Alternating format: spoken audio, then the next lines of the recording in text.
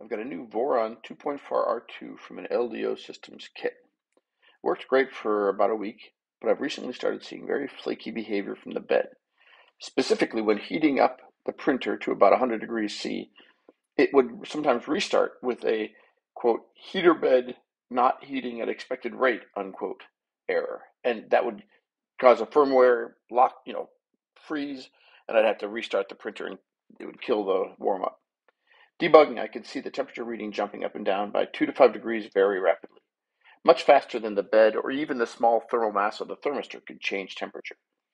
I tried to correlate it with electrical noise sources, motors, heaters, etc., but no luck. I replaced all the cabling with a twisted pair from an Ethernet cable and new connectors. No change. The issue would come and go. Finally, this morning, I caught the above screenshot. This was cooling down from 100 degrees C.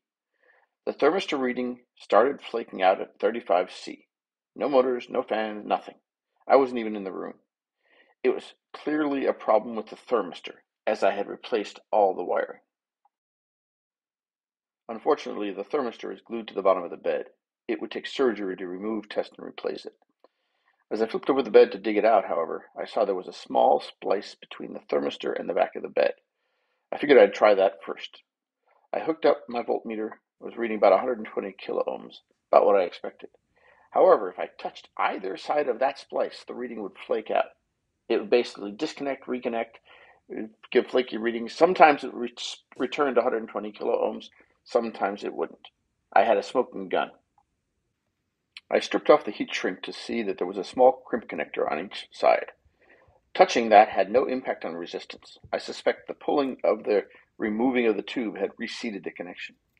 I could have just added some solder, but then I wouldn't have had heat shrink on it, and I didn't want to use electrical tape there.